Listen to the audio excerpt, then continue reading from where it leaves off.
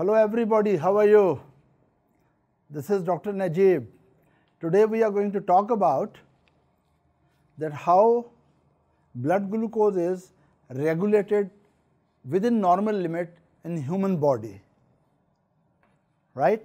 Our main topic is that how normoglycemia is maintained in a healthy normal person, right? Because what is diabetes? Diabetes is a group of metabolic disorders in which the common string is hyperglycemia due to either deficiency of insulin or due to reduced action of insulin, right? So before really we go into details and depth of diabetes mellitus, let's discuss the very basic and foundation of the diabetes mellitus, that normally in a healthy person, how blood glucose level is maintained in a narrow range, and why it is so important to keep the blood glucose in a normal range, right? So let's talk about what is the normal range. Normal range is, let's suppose this is your, I just make hypothetical diagram, and in this hypothetical diagram, blood glucose should be maintained somewhere between, yes. Normally, in a healthy person, blood glucose should stay, right? Should stay somewhere more than 60, right? And fasting blood sugar should not go more than 100 milligrams per dl. Again listen, in a normal healthy person, today our all discussion is about a healthy person.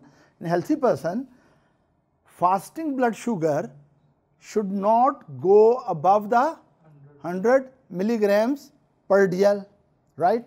And minimum blood sugar which you are allowed to have is around 50 to 60 milligrams per dl. But once you take a carbohydrate rich meal,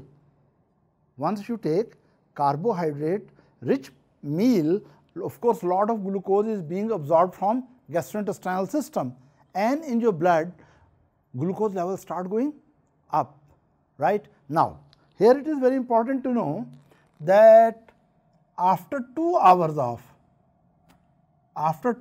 of taking the food, right, or we should say within 2 hours of taking the food,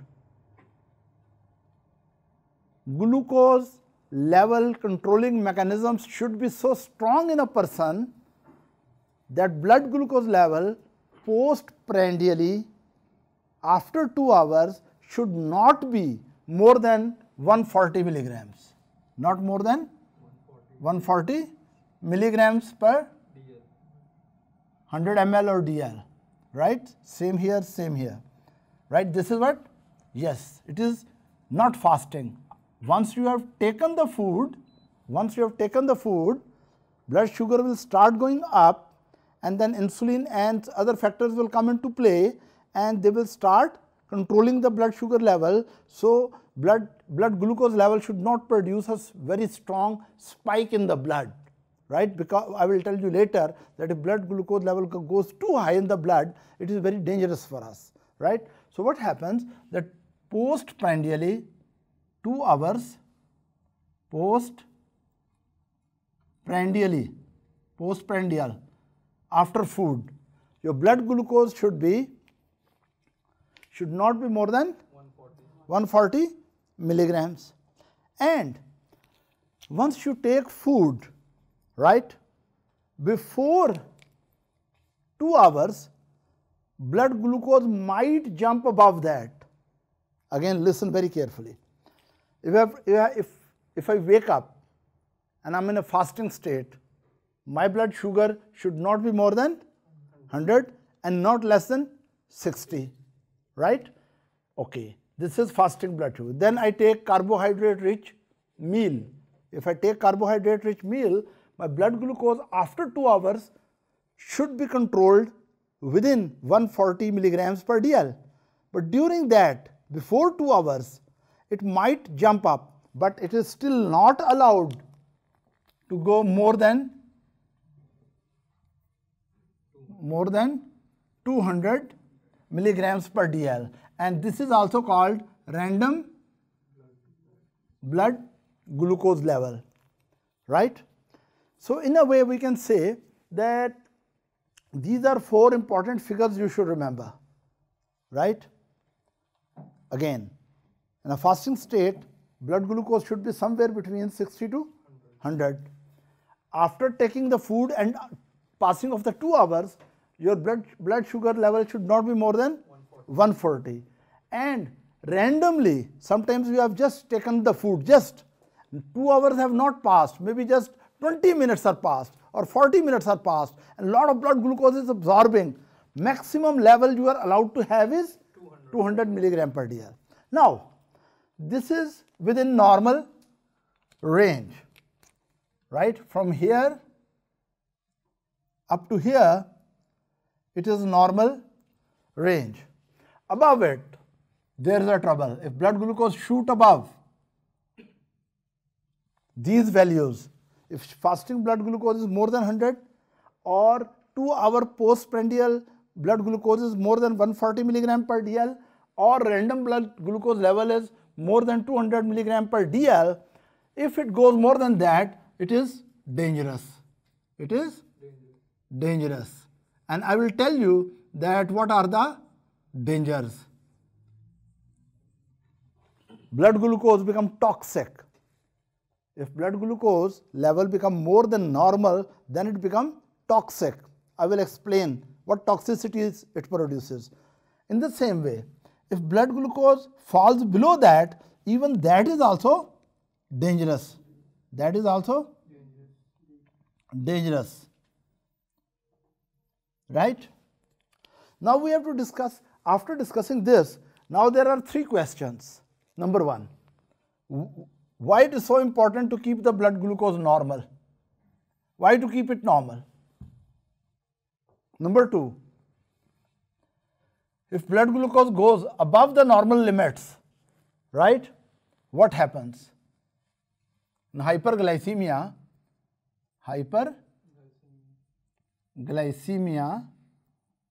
what are the dangers? Why the glucose which we love so much become toxic substance? It must be a question. Then, if blood glucose falls below 60 or 50 milligram per dl, again there is a question. What is the question? Why it is dangerous?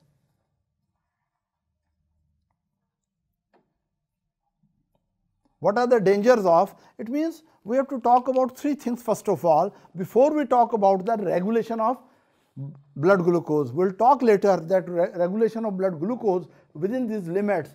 There are many substances which play their role.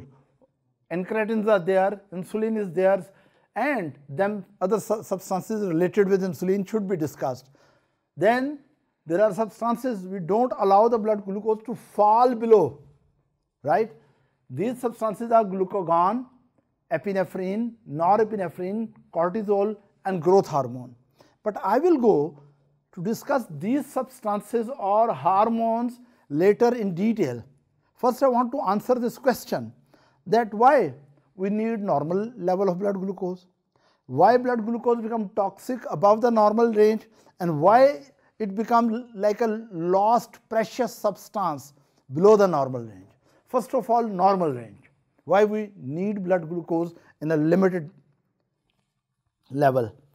You can say we talk about 2 levels, that fasting 100 and postprandially 140. It should be below 140 milligram per dl. Fasting should be below 100. Now this narrow range is mostly maintained. Why it is so? The reason being that in our body there are some very important organs, very important organs which live solely on glucose. Their metabolism mainly depends on glucose. There are some very important organs, right, which cannot use fatty acids, which cannot store the glucose in form of glycogen in enough amount, and these organs need continuous supply of glucose. If glucose is too low, those organs are in trouble. If glucose is too high, some other organs are in trouble. So first of all, what are the organs in our body for which we need to maintain the blood glucose level in normal range? Answer is, first of all, your central nervous system. Yes, and neurons. Neurons, brain, it needs constant supply of glucose. Central nervous system needs constant supply of glucose. Neurons needs constant supply of glucose, and they need a good amount of glucose. You know, neurons have lot of sodium potassium ATPases, and they have lot of channels, and so lot of ionic changes are coming into that. The action potentials are going on. So for all these things, they have to keep their metabolism active, and they need a constant supply of glucose. Again, I will repeat, my central nervous system, hopefully yours is also the same, right? We need constant supply of glucose. Why? Multiple reasons. Number one, glucose can easily cross the blood-brain barrier, right? Glucose can easily cross blood-brain barrier. Central nervous system cannot use the fatty acid as energy. Why central nervous system cannot use fatty acids as energy? Very simple reason. Yes, the reason is that fatty acids, which we call it free fatty acid, they are really not free. As we say, married women are free, but actually they are not free. In the same way, free fatty acids are not free. Free fatty acids are sticking with the albumin and pre-albumin. Free fatty acids in the blood are not free. They are attached with albumin. And every albumin has luckily up to 8 to 10 fatty acids. And as albumin cannot cross the blood-brain barrier, so fatty acids cannot also cross the blood-brain barrier. And if both of them cannot cross the blood-brain barrier, it means that fatty acid, which is one of the common fuel in our circulatory system for many organs, is useless for central nervous system, right? So this is one thing. Number two, central nervous system can use another nutrient which is called ketone. But normally ketone body level in the blood is very low, and if they become very high, and glucose is not there enough, central nervous system can use ketone as energy source, but with difficulty. So most efficient and most preferred fuel of central nervous system is your glucose, and you need to maintain your glucose level within the normal range for optimal functioning of central nervous system. Is that clear? Number two organ is, yes, here is your beautiful eyes, and here is retina. Here is retina. Retinal epithelium, retina, that also solely depends on glucose, right? Central nervous system mainly uses glucose or only uses glucose as a preferred source. In the same way, retina can also use only glucose, retinal and central nervous system. Actually, I write down central nervous system because there's something going down and someone misunderstand what I have drawn. So this is central nervous system. Then there's one more organ. Yes, something very important in our body which require glucose, which depends on glucose, which uses glucose as preferred fuel. Yes, who is going to tell me? Yes, you guys. There is another substance. Yes. No, kidney can use fatty acid. Yes. Germinal epithelium. Germinal epithelium in your testes or in your ovaries. Germinal epithelium. Germinal epithelium, which lead to gametogenesis, right? It may be present in, of course, in your gonads. Never underestimate the powers of germinal epithelium. You know, Why? Because these are our genitalia. This is the only organ in our body, genitalia, which can defeat the death.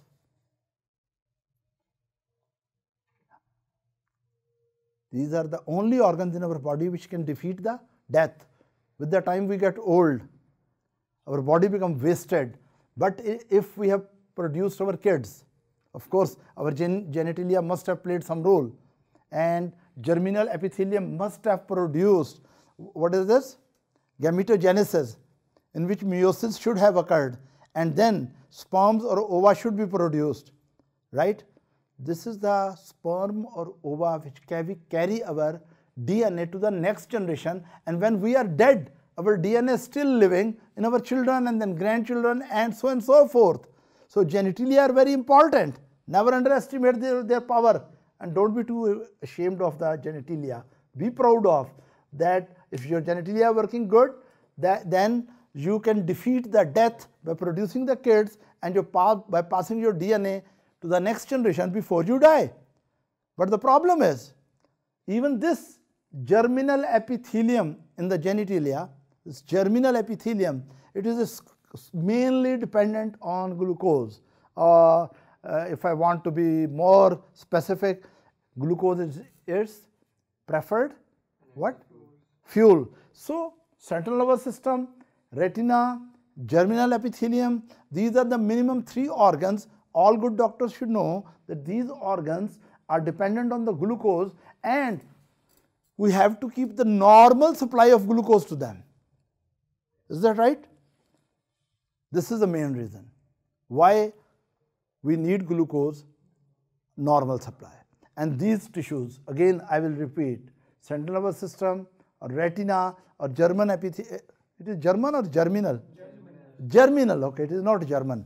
Okay, germinal epithelium, these 3 organs use glucose as preferred fuel, and we have to maintain reasonable glucose levels in the blood. Now, we come to the real trouble. The real trouble is, if glucose level is more than normal, if there is hyperglycemia, why it is dangerous? Apparently, if we have more glucose, our brain should be more happy. Is that right?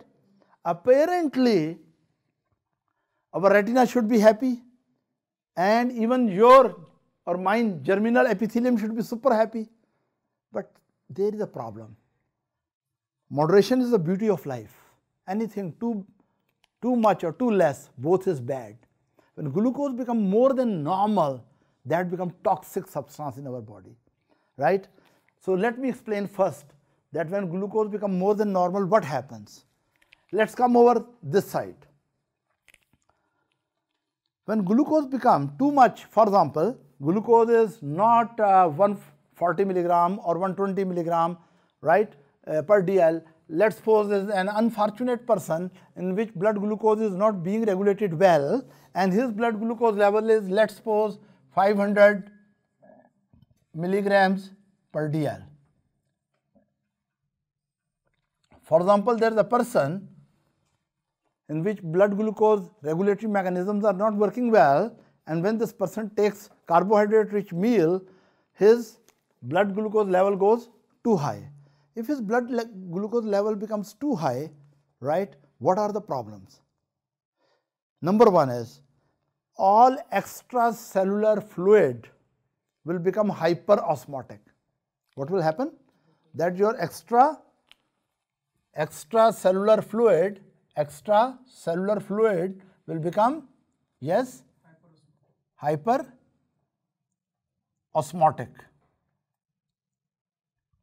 Right, now here are the cells, right, and in between here is glucose and extracellular fluid. If there is too much glucose and it is hyperosmotic, it will suck the fluid out of the cells, and many tissues will dysfunction and you will feel fatigued. Again I am repeating, if blood glucose level really goes too much high, generally what happens in the body, generally speaking, that this hyperosmotic extracellular fluid. Is that right? That will suck the water out of cells, and cells become somewhat dehydrated, and these dehydrated cells don't perform optimally. So this is one problem which occurs due to hyperglycemia all over the body, in all tissues. Is that right? Second is we should see the effects of hyperglycemia, especially on the kidney. What happens in the kidney? Let's suppose here is your very beautiful, what is it? Kidney. And of course you have two kidneys, and every kidney you have about 1.2 million nephrons. As I mentioned in every lecture, I mentioned you are millionaire as far as nephrons are concerned. But unfortunately, they don't produce dollars, they just produce urine, right? So you have millions of nephrons. Now, in every kidney, you have 1.2 million nephrons. Now, let me see that how nephrons malfunction. Their function is disturbed when there is too much glucose in the blood, right? Let's suppose here is one nephron, and this nephron I draw out. I bring it out, and we see what happens there. This is Bowman's capsule, proximal convoluted tubule. Here is loop of Henle, descending part, then ascending part, then distal ascending part, and then there is distal convoluted tubule and collecting tubules, and many collecting tubules come together and eventually they make collecting ducts, and here is your urine drop. Urine is being produced, right? Now, when your blood glucose level is very high, very high, then what will happen?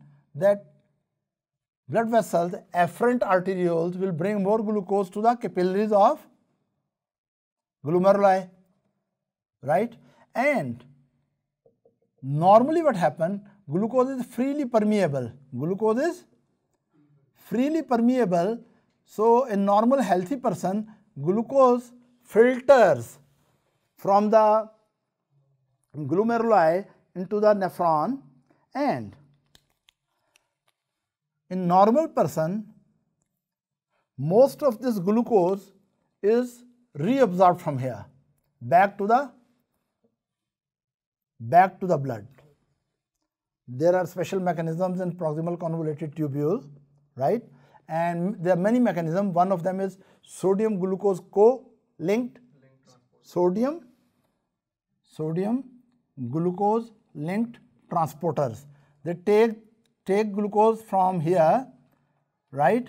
And they will take within the cell, and in the cell basolateral side, this is the apical side of the membrane which is facing to the lumen, and this is the basolateral side of the membrane, right?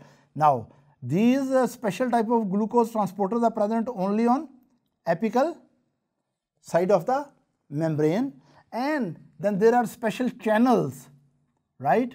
These are called glucose transporters type 2. They are present on basolateral side. So whatever glucose enters, it will through this pass out, right, back to the blood. So practically, if your glucose is within normal range, now listen carefully, practically, if your blood glucose level is within normal range, then most of the glucose which is filtered, which we call it filtered load of glucose, most of it is reabsorbed, most of it is recaptured, it is reclaimed by the proximal convoluted tubular cells back to the blood, right? So you can say, if you are somehow having some special type of tongue, you can taste, here it is sweet, but as you go forward, sweetness becomes less because most of the glucose is gone back to the blood. And normally, we don't allow any significant amount of glucose to be lost into urine in most of the people. Am I clear? Now, if your blood glucose level goes pathologically high, if blood glucose level goes very high, right, then what happens? If there is more glucose in the blood, as I told you 500 milligram per dl, then filtered amount of glucose will be more.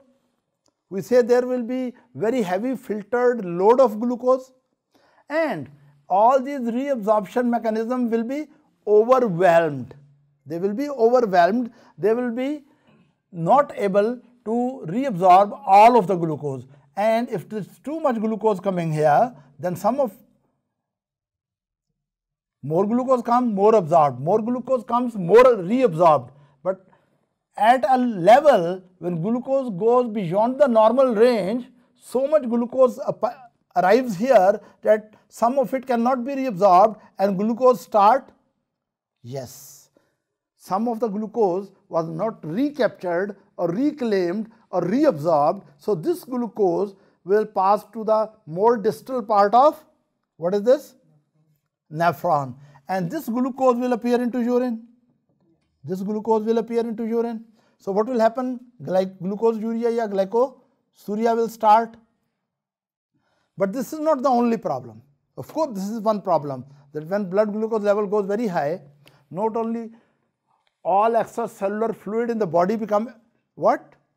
Hyperosmotic, and pulls the water out of the most of the cells of the most of the tissues, and cells under a dehydrated condition malfunction. These are general problem in the body. Special problem comes when a high amount of glucose is being filtered into nephron, and if nephron cannot reabsorb all of it, right, glucose start appearing into urine. Now, when you are losing glucose into urine, actually you are losing a form of energy in the urine. You are losing calories into urine. This is one problem. But it produces another problem, that this glucose, which is moving forward, it will drag the water with it. It will pull the water with it. What happens? Most of the glucose is reabsorbed here, and lot of water is also, 60 to 70% of the water is also reabsorbed here, right? But if glucose is not being absorbed and it is moving forward, it will pull the water with it. Then more than normal amount of water will be pulled in the lumen along with the glucose due to its osmotic effect, and more water will appear into urine, and then you will pass excessive amount of urine, right? If per day in 24 hours, if your urine amount become more than 3 liters, we say you have started polyuria. Now, it means one problem was that there was glycosuria. Number 2 was that this glucose was pulling a lot of what? Water with it. Because it was pulling a lot of water with it, so it was also producing some sort of diuresis. What it was producing? Diuresis. Of course, this diuresis is also producing dehydration in the body if you don't control. And if body is getting dehydrated, of course, then your which center? Thirst center in hypothalamus will be activated. And when those thirst center are activated, you will feel more thirsty, and if water is available, you will take more water. We say with polyuria, and with polyuria you have polydipsia, and if lot of calories are being lost, you will lose the weight, and even weight loss can occur, and you will feel more hungry due to loss of calories, and there may be polyphagia. Is that right? So multiple problems are occurring there. That number 1, normal blood glucose is very high, hyperglycemia. The glucose filtered into nephron is too high, right? Then this high load of glucose cannot be reabsorbed by the proximal convoluted tubules because it is more than the capacity of the proximal convoluted tubule to reabsorb. When it becomes more than that, lot of glucose appears into urine, and that produces glycosuria. And this glycosuria what this glycosuria is doing with this osmotic effect, it drags excessive amount of water with it. It does not allow the nephron to reabsorb the water properly. So flow of water also increases. Flow of water through the tube also increases. When flow of the water increases, we say that there is diuresis, but with this rapid flow of the fluid produces one more problem, and that is a very serious problem. This rapid flow of the fluid through the nephron lumen produces one more problem. Normally what happens? First we compare normal, then we talk abnormal. Normally when there is normal glucose in blood, normal level of glucose is filtered, most of the glucose is reabsorbed, along with that a lot of water is reabsorbed, and fluid is moving here slowly or fastly? Slowly. When fluid is moving slowly, then what happens? That cells of the epithelium of, what is this? Nephron, in different part of the nephron, right?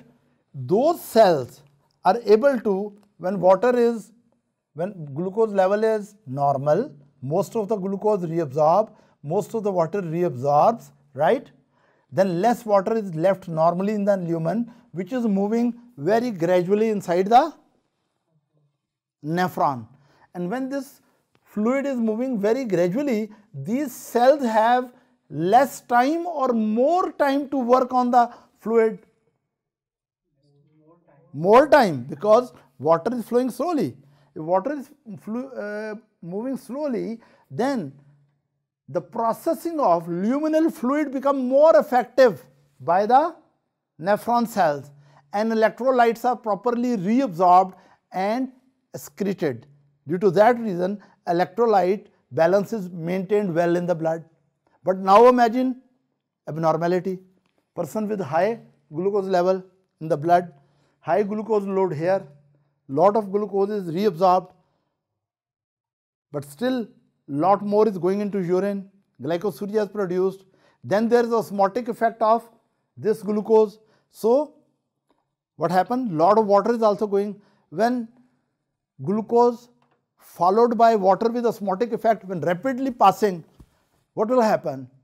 That chances of epithelial cell of nephron to work on fluid and electrolyte are less. Is that right? So due to this rapid flow induced by the osmotic effect of the glucose, epithelial cells are unable to work properly to reabsorb the electrolytes or to secrete certain electrolytes. That will lead to electrolyte imbalance. So not only blood glucose problem is there, not only there is glucose-urea, not only there is diuresis, there is electrolyte imbalance. Imbalance is also there. You can just imagine that as if there are a lot of proteins here which are capturing the electrolytes. You imagine those proteins are like monkeys. Those monkeys are capturing what? Electrolytes, right? Water is going and electrolytes are like mangoes. Electrolytes are like mangoes. If water is going, electrolytes mean mangoes are going, and water is going slowly and monkeys are catching the mangoes and enjoying. But if water suddenly becomes very fast, can mangoes be caught? Not. So monkey will try to catch, but due to rapid flow, electrolytes will be dragged very rapidly and appear into urine. So blood electrolyte balance or extracellular electrolyte balance will be disturbed too. Now you understand that very high blood glucose level is not good. Why it is not good? Overall in the body it produces hyperosmotic extracellular fluid, and that sucks the water or pulls the water out of the cells in most tissues, and relatively dehydrated cells don't work optimally. Secondly, we must know when blood glucose level is very high, what are the effects on the kidney? When blood glucose level is high, glucose load on the kidney is high, kidney epithelium cannot reabsorb most of the glucose, glucose appear into urine, glucosuria. That glucose pulls the water with it. What is that? Diuresis or polyuria. When more water is passing through the lumen, it takes faster flow, and this fast flow of the fluid does not allow the epithelial cell to properly recapture certain electrolyte, and electrolyte maintenance in the body is also disturbed, right? Now these are some effect of, unfortunately, some effect of hyperglycemia. These are only some effects. Then there are long-term effects.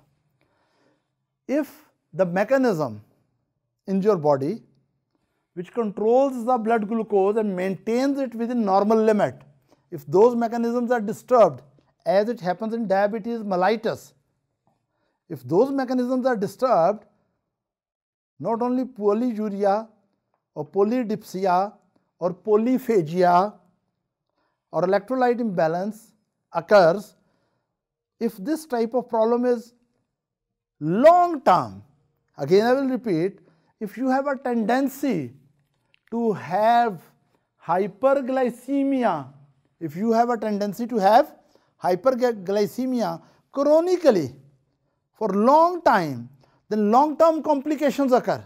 Then long-term complications occur. We have discussed in the previous lecture. That if for, okay, let's come here. Long-term complication can be due to hyperglycemic peaks, long-term complications due to hyperglycemia. What happens? That if hyperglycemia, now I'm going to draw a blood vessel here. This is a blood vessel and this is your, what is this? Endothelium. These are your endothelial cells. Now, if blood glucose levels become very high, right? They damage. Glucose itself is directly toxic to endothelial cells. Glucose can directly, high level of glucose can directly damage the cells. With every hyperglycemic peak, these cells become dehydrated. Number one. Number two, high level of glucose for long time, for months and years, will react with certain proteins here and produce glycation products. What are glycation products? That there is a certain protein, different proteins here, cellular or extracellular. Glucose react with those proteins, and when glucose react with those proteins, that produces glycated product. We call them, those products are called advanced glycation end products.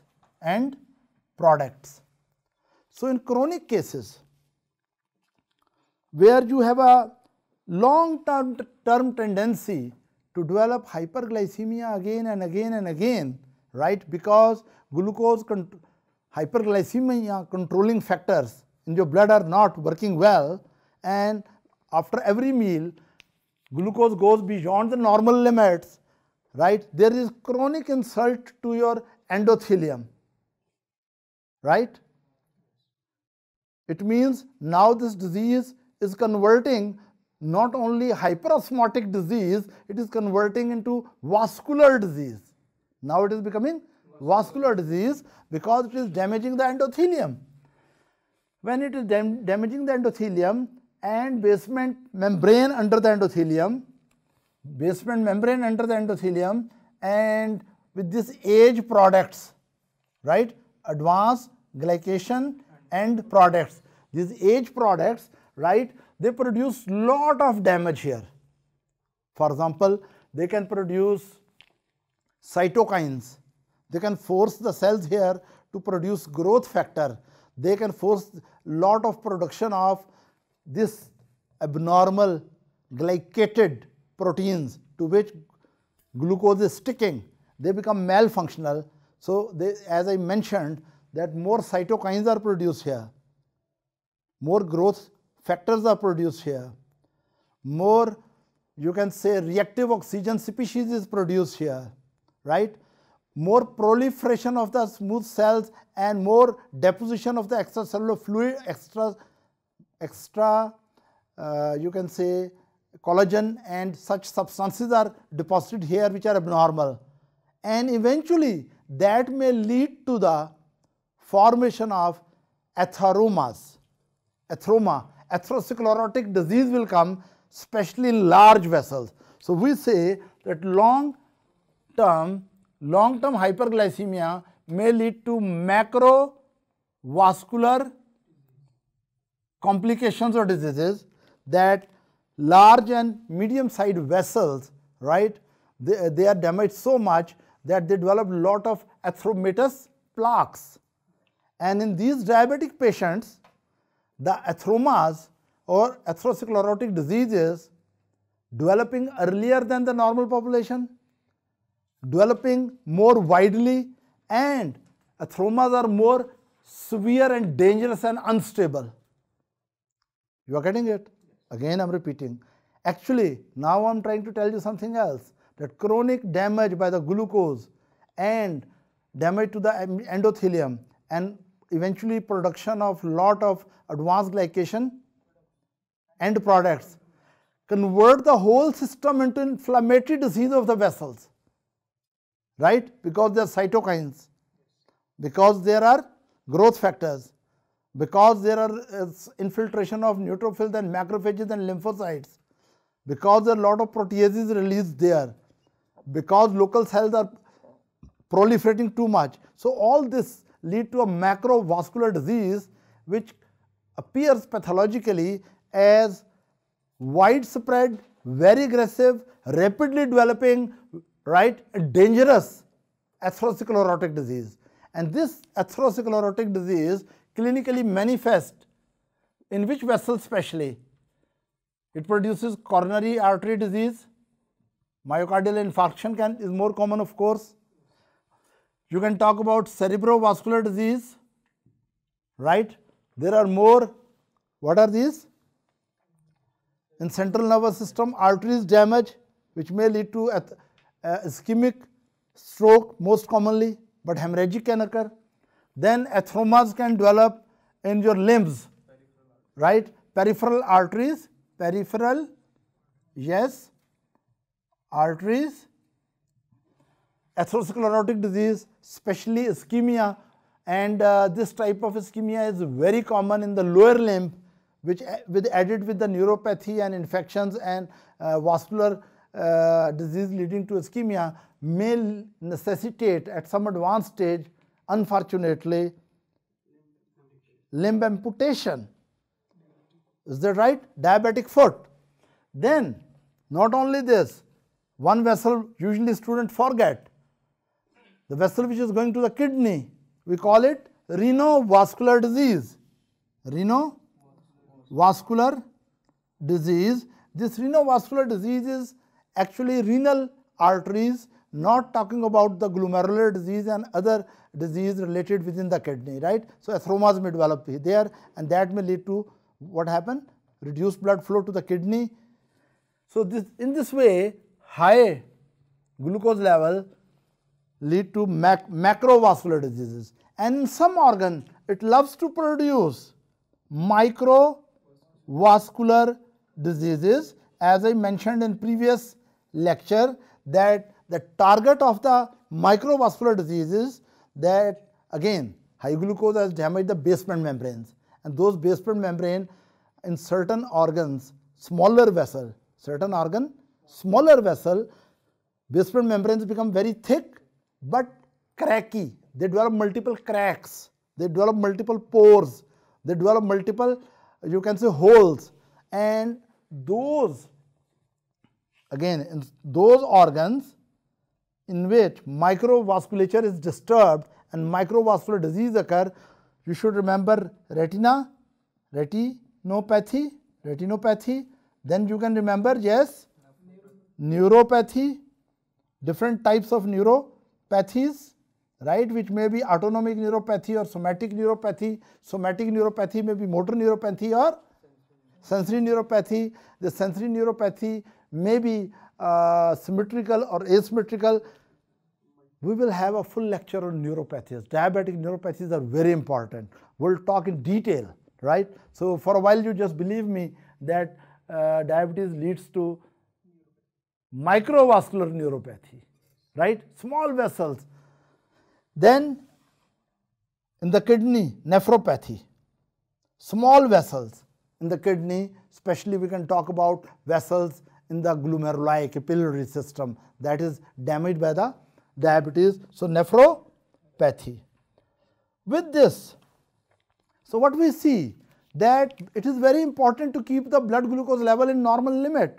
If blood glucose level go beyond the normal limit and above the normal limit, it can produce generalized dehydration in the body, right, and hyperosmotic extracellular fluid. It can lead to the polyuria, polydips, and of course then diuresis, and then electrolyte loss and electrolyte imbalance in the blood. Then in the long run it can produce macrovascular disease, it can produce microvascular disease, and many more complications, right? For example, it can produce cataract, then it can lead to more infections. In the previous lecture I explained that why hyperglycemia lead to ineffective, you can say, immune system, and how neutrophils and macrophages are drunk with high, what is that? Glucose, and they don't perform well, and I have explained it in the previous lecture, the more infections. So it means that when blood glucose levels are very high, acutely or chronically, that produces lot of dysfunction in our vascular system and other systems. Is it clear? Yes. Now I want to talk about, okay, this is understood clearly that we should not allow the blood glucose level to go beyond a certain limit. It means our body must have very powerful mechanism to prevent hyperglycemia. We will talk about that when we talk about insulin and related substances. We must have very, very powerful mechanism that once we eat the food, after that there is a tendency to reabsorb lot of glucose, and that glucose, if not immediately stored, right, that may produce spike, hyperglycemic spikes, and these repeated hyperglycemic spikes after every food can damage our body. So there are very strong mechanisms to blunt those spikes of glucose, right? We'll talk that in insulin. Now we come to the other question, that why it is so important that blood glucose level should not fall beyond a certain limit. This is also a question. Why we should keep our blood glucose level around 50 to 60 milligram per dl? For example, if my blood glucose level become 40, what's bad in that? Answer is, I have already given, that there are some tissues which mainly depend only on glucose. What were those tissues? Your central nervous system, your retina, and your very, very sacred, what is that? Germinal epithelium, right? And RBCs even love to use glucose preferentially, right? So these are basically glucose using tissue. I will talk mainly that, let's suppose due to some reason I have missed my food, right, regular time, and my fasting become prolonged. Now my central nervous system is using glucose continuously and heavily. So eventually blood glucose levels will start falling. Now blood glucose levels, when they are falling, they should not be allowed to fall beyond a certain limit, because if they fall beyond a certain limit, we will be in troubles. I will tell you what are the troubles, but before that I tell you what are the characters which we say anti-fall characters. Anti-fall characters, these are glucagon.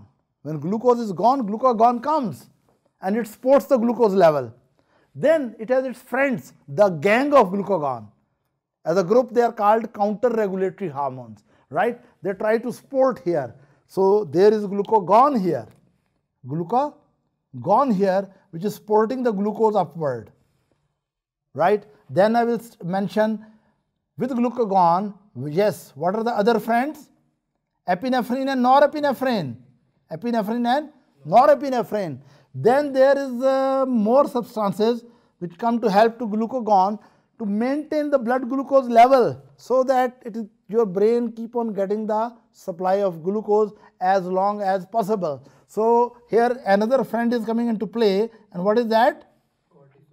Cortisol. And then there is one more, growth hormone. Even a little role like baby role is played by thyroxine. So substances which don't allow the glucose to go up. The most important is insulin. Most important is insulin. So we can say insulin is anti-rise factor. But there are anti-fall also many factors. All of them, we will see later in detail, have certain mechanisms by which they support the blood glucose level. If you are not eating, they try their best that blood glucose level should remain within normal limits and should not fall too much. And during that, these gang of four, okay, I should remove this. These counter-regulatory hormone, while maintaining the blood glucose levels by different mechanisms, which I will explain later, while maintaining, they arrange the alternative fuels like ketone bodies for central nervous system. They arrange the alternative fuel. But for a while, we will just focus on that in a person, he was in fasted state and he couldn't get to eat anything, right? What will happen? That glucose will progressively fall. If someone has these mechanisms not functioning well, or fasting goes into starvation and it becomes so prolonged that glucose is really down, your body will react very angrily, especially your central nervous system. Because when central nervous system is not getting its favorite candies, what are the favorite candies? Glucose. When central nervous system is not getting its favorite what? Fuel, glucose, right? It is not happy central nervous system, it is angry central nervous system, it is, you can say, strong or weak?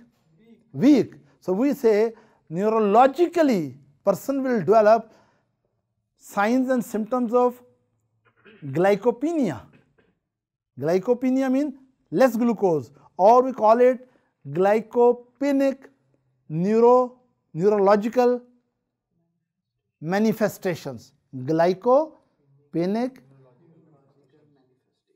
neurological manifestation. For example, the people who develop hypoglycemia, they have some problems related with central nervous system. For example, first of all, their behavior becomes altered.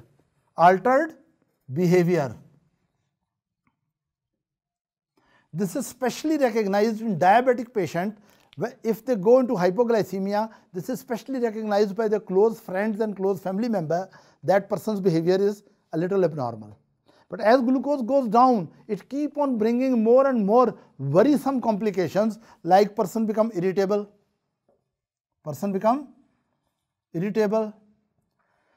Then there will be, confusional state. What is confusion, by the way? Yes, when you see a beautiful girl, you become confused. What is confusion? What is confusion? You don't know confusion, yes. The people who is in hypoglycemia, they cannot recognize the mood oriented in time. Yes, anyone who is not well oriented, very good. Anyone who is not well oriented in time, place and person. Don't tell time, space and person. We are not in space. If we are not clear about time, that it is morning or evening or night or what day, or time, place, we are not sure we are in hospital or we are in ambulance or we are in the home or we are in the kitchen or we are in washroom, we are confused. Or time, place and person, we don't know people who are visiting us, their doctor or nurses or our beloved relatives or friends. When we are not able to process these things, our environment clearly, right? When, what happens? What is confusion? Confusion is, when you are not well oriented in time, place and person. So what happens when central nervous system is getting less glucose, person develop confusional problem. And sometimes, this is very sad situation. Sometimes confusion and irritability, this is confusion, and at the top there is irritability. Both things together actually produce a very dangerous combination, and that combination is, yes, hyperactive, hyperexcited, confusional state, which is called delirium. What is that called? Delirium. So actually hypoglycemia can produce even delirium. What is delirium? That person become highly confused, and with that confusion, he is not drowsy, he is not slow, he become very active and angry and may start doing the things which are very unpleasant, right? So what is happening? Your central nervous system is not getting its beloved favorite candies, glucose. Glucose has gone too low, right? So central nervous system neurons are malfunctioning, and during this malfunction, what is happening? Behavioral changes are there, irritability is there, confusion is there, delirium is there, even seizures can be there. Seizures can be there, and coma, and in extreme cases, very, very rare cases, it may lead to death, right? Then these are neurological, yes, manifestation of glycopenic what? Central nervous system. But another system occurs. What happens? When your blood glucose goes down, there are glucometers present in your hypothalamus. We call them glucose sensing cells. In the hypothalamus, there are special group of cells which are able to, yes, estimate blood glucose level. And if those cells become too active, when blood glucose level goes too down, those cells which are called glucose sensors, what are they called? Glucose sensors. They activate the sympathetic nervous system. They do many things. One of them is autonomic dysfunction, sympathetic overflow, even in some people parasympathetic overflow, right? Again I am repeating, these are called autonomic manifestation of hypoglycemia. What are these called? These are called autonomic manifestations of hypoglycemia. And what are these autonomic manifestations? These are neurological manifestation, but due to autonomic dysfunction, right? And this autonomic dysfunction, it will lead to, yes, second group of problems here. I should show here. This is hypothalamus. Here is your beautiful pituitary, right? The hypothalamus glucose sensor actually sense that blood glucose level is very low, and very near the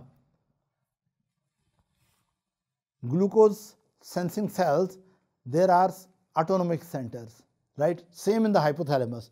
Those autonomic centers are abnormally disturbed, and when those autonomic sensors are disturbed, that will lead to, yes, that will lead to adrenergic problems, hyperadrenergic, increased epinephrine, norepinephrine in the body. We call it adrenergic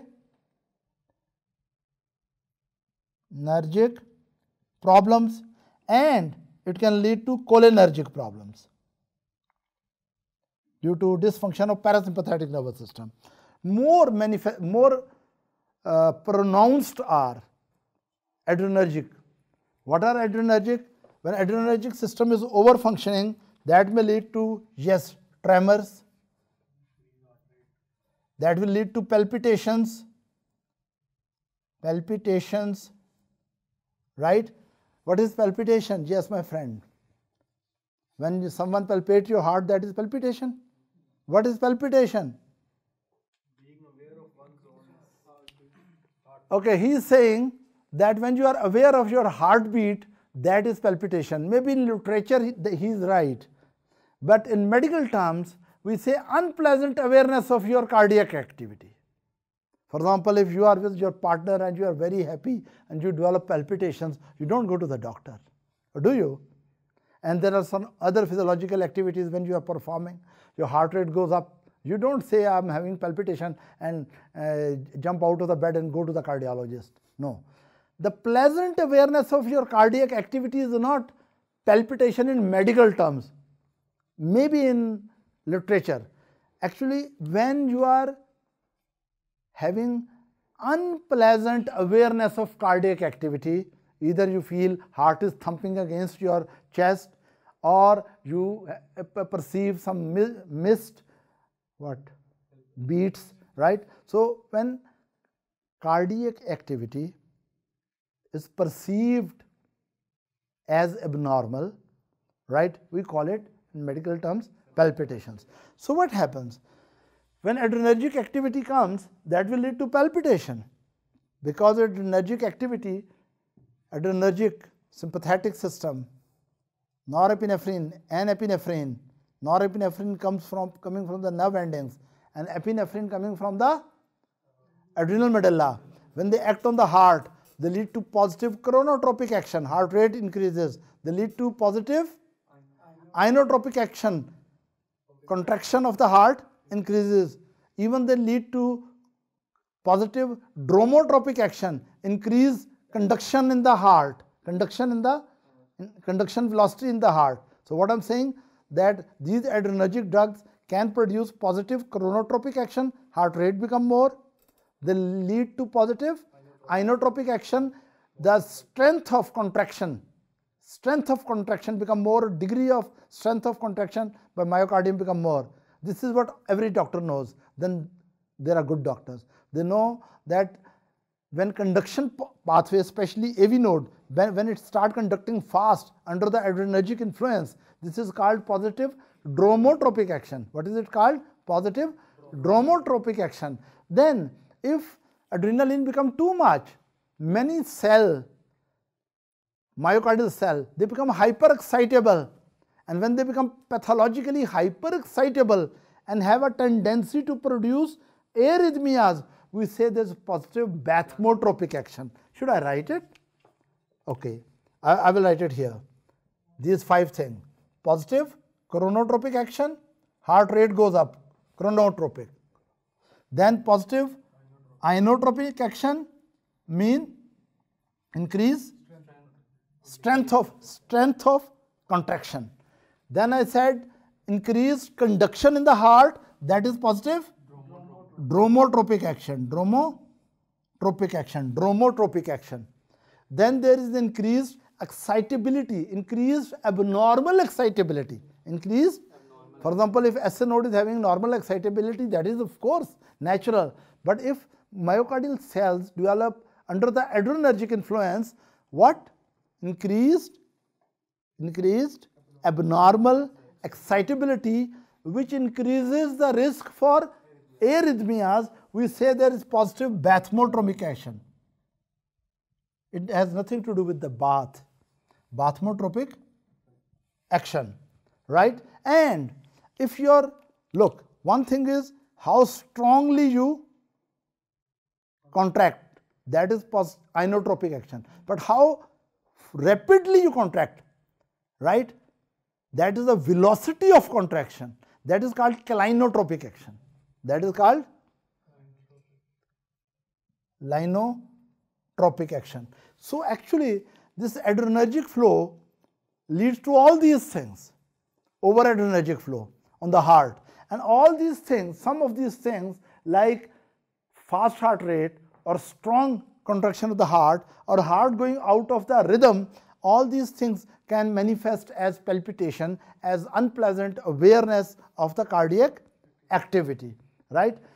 Along with that, there are tremors, there are palpitations, and of course, one of the very common thing which is related with the adrenergic overflow, and that is anxiety.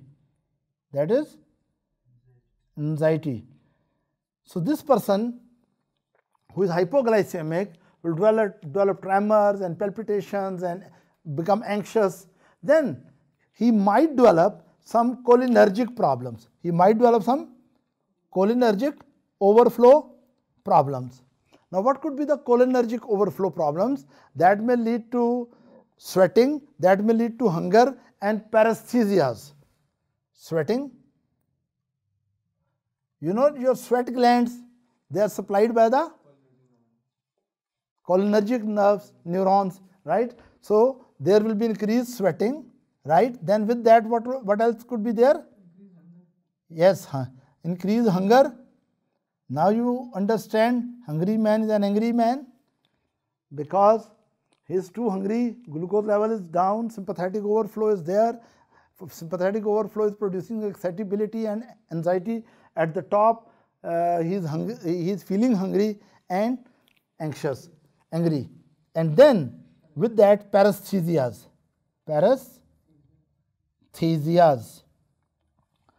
Pins, abnormal sensations in the body. For example, you may find hypoparesthesias where there are reduced sensations, or there may be hyper sensations which are called hyperparesthesia. So paresthesias may be oversensitivity like in the skin, pins and needle, or undersensitivity when some part of the body become numb, right? This might occur in cholinergic disturbance too, right?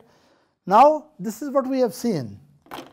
I will just rapidly summarize it. Up to now what we have discussed. I know we have discussed in detail, but it is important clinically. What? Number one, what is normal blood glucose level? We talked about fasting blood glucose level should not be more than 100 mg per dl. Then we said 2 hour postprandial blood glucose level should not be more than 140 mg per dl, and random blood glucose level should not be more than 200 mg per dl. But if anti-rise factors are not working well, like insulin, if it is not working well, then blood glucose level goes up. And if blood glucose level goes up, hyperglycemic complications will occur, right? Now, normally which 3 tissues are dependent on glucose only?